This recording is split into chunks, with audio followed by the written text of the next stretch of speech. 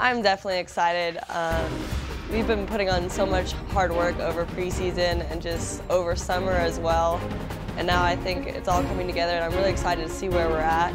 Because, you know, no matter how much we practice, we won't be able to tell where we're at until we get out and play some really good teams like this weekend.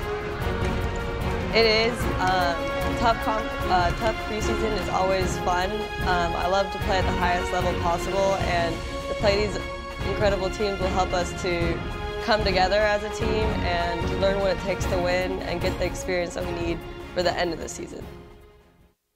Well, competition points is something new that we started this preseason, and it's basically, you know, going into each practice, we know that certain drills are going to be worth a competition point, and for us, like, this competition point meant like everything, because there's a winner at the end of the week, and that winner not only, you know, gets, you know, bragging rights, but it just says something about your personal gain, you know? Like, you want to go into every practice getting a little something extra, working hard for your teammates.